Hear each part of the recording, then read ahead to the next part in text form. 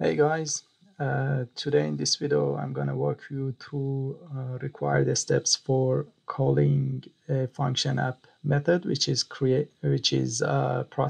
by Azure AD account from a Windows application.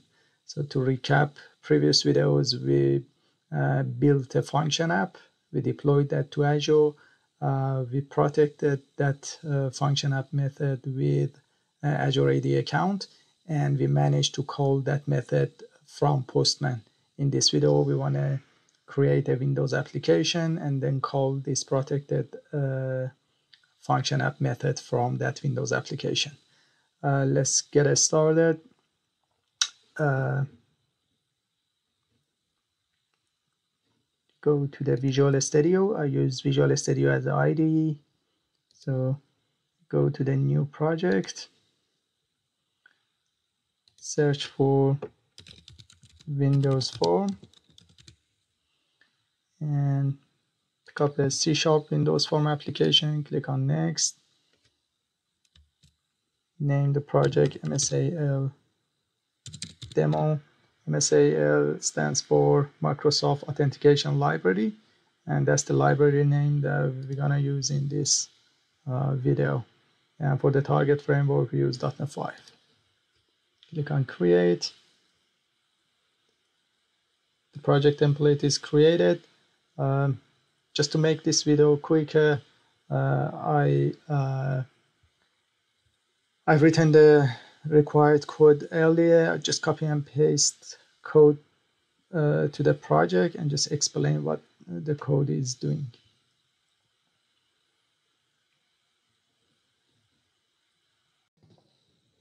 All right, the project is created. First of all, I need to add a NuGet package to the project. Right click on project, manage NuGet packages. Go to browse and search for Microsoft Identity Client.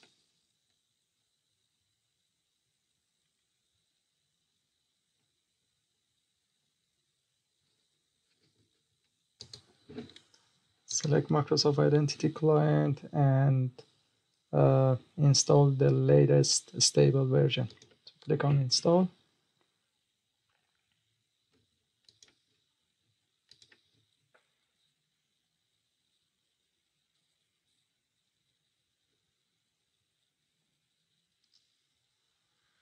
Okay, sounds good. It's installed now. Just close this. Double click the form to create a form load method. Come back here from toolbox. Put the button on the form and double click the button as well. All right. So we need a class. So right click on the project, go to add new class and call the class constants. I'm going to put all our constants in this class. So just copy and paste code to make the video quicker. What we need here, we need a client ID, we need a tenant ID, scopes, function app URL, and function app key. So we need to grab this stuff from Azure Portal. Go to Portal. This is the function app that we deployed to Azure. If we go to authentication,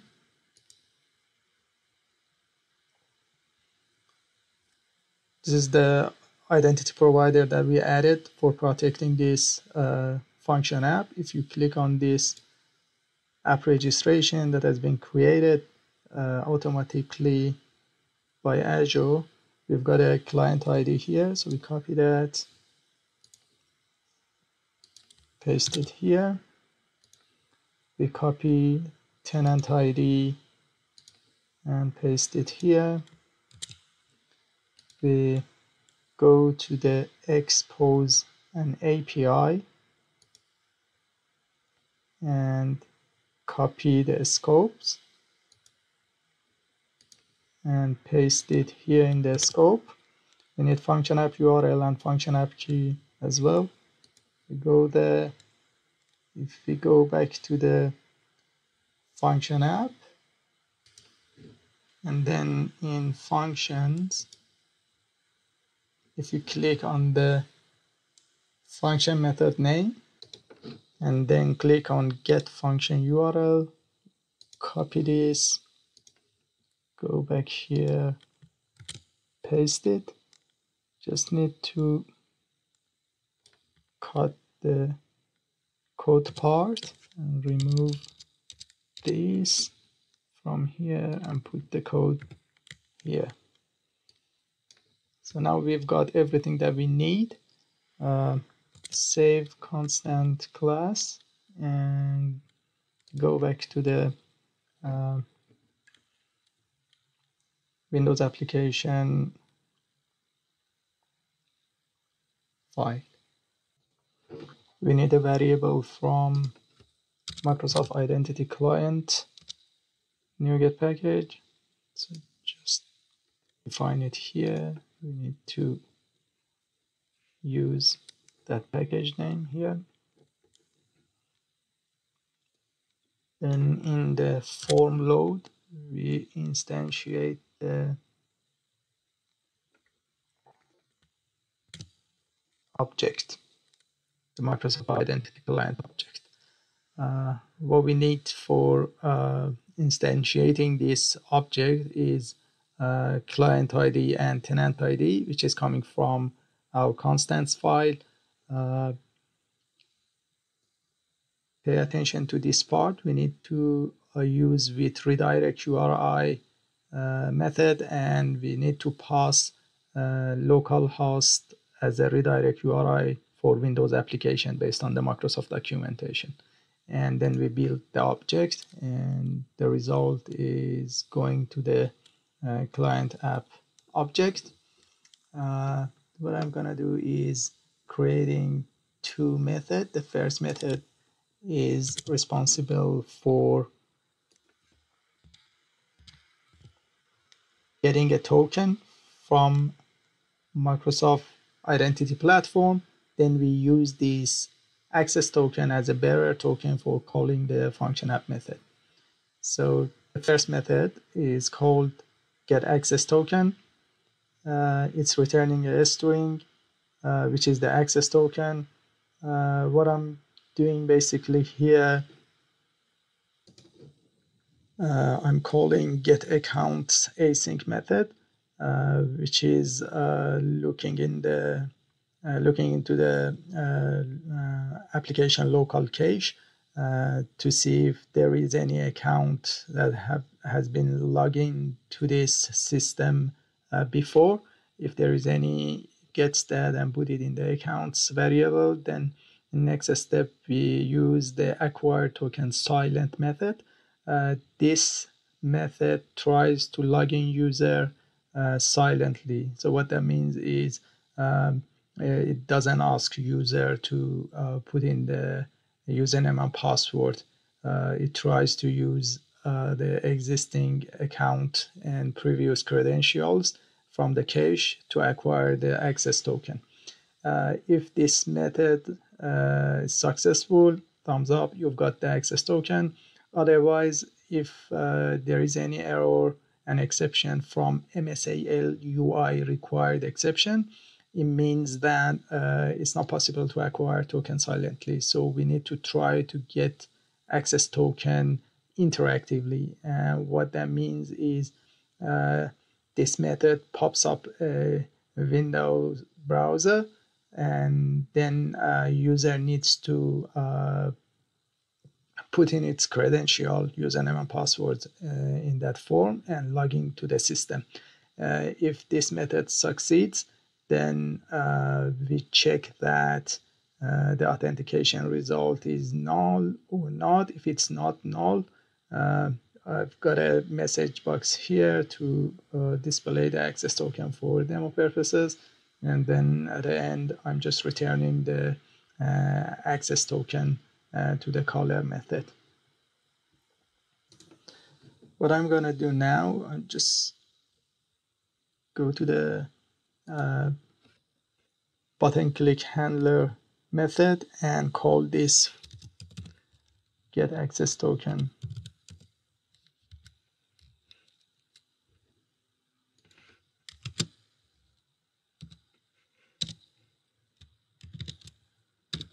method.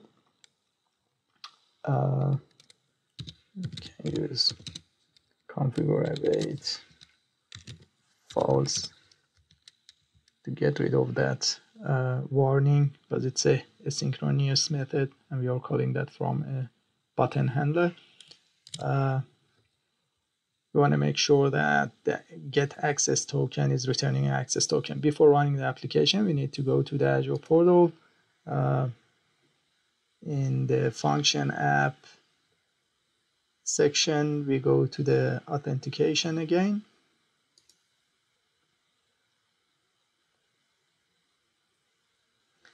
Click on the app registrations. In the app registration, we go to the authentication again. Click on add a platform. We pick up mobile and desktop applications and tick first one and add http://localhost. Click on configure. Now we've got this redirect URI. If you don't create this here, you get an error message which is complaining about the redirect URI mismatch when you try to run the application. Okay, we're good here. Go back to the IDE, run the application.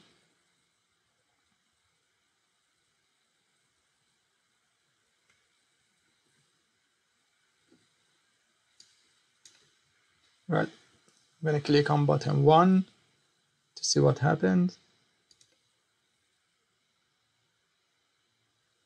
Here you go. Windows browser pops up and it asks for username and password. Because this is the first time I'm using this application, there is no account in application local cache, so it's trying to log in the user interactively. So I pause the video, put in my username and password, and then resume the video. After entering your username and password, if the username and password is correct, you see this message on the browser screen, authentication complete. You can return to the application.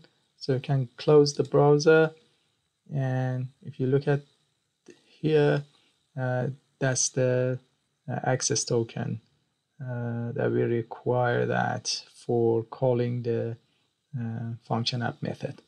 So it's working perfectly fine. The next step is calling the function app and using this access token as a bearer token. So let's do this. I want to add a new method here. So let's just collapse that one. Add a new method here, which is called call function app. So in this method, we use the acquired access token in previous step to call the function app method. Before that, we need to install newtonsoft.json package.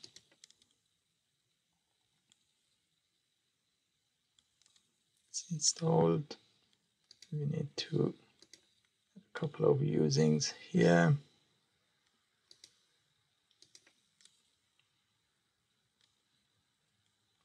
Now we are okay. So just quickly give you a bit of context about what this method is doing. We are getting the access token from previous step.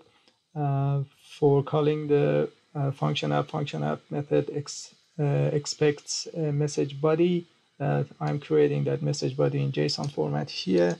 We have the attribute name here, and this is the attribute value. The attribute is name and its value is Ali. what the function app is doing basically, it's returning a message. If you pass a name to that, and say hello to that name. So if we pass Ali, it says hello Ali, something like that. We create a HTTP request message. Function app accepts post action, so we choose post, and this is a function app URL which is coming from the constants file, and then we put the content that we created here as a body. We need to add a function key to the headers, so we use headers.add method to add X functions key and the function app key, which is coming from constant again. Then we need to add the bearer token to the header authorization. We use bearer here, and then the access token from previous step. Then we create a HTTP client object, and we send the created request message to the function app URL.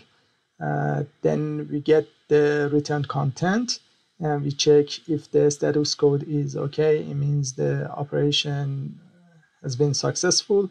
So we display the return content in a message box. Otherwise, there is an error. So we show the error message in the message box.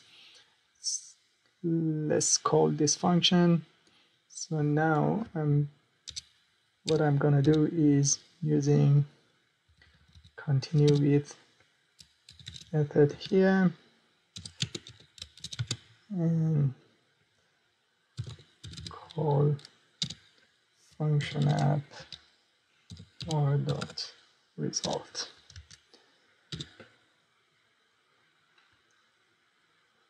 We need to call function app method after get access token. So continue with guarantees that this method is called after this one, because this is an asynchronous method.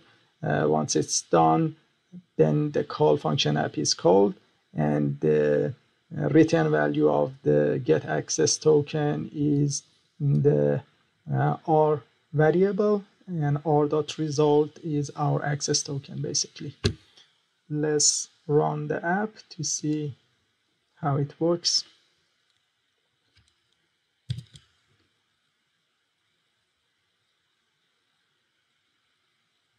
Press Ctrl F5, run the application, click on button 1. I need to put in my username and password, so I pause the video and put in my username and password and resume that again.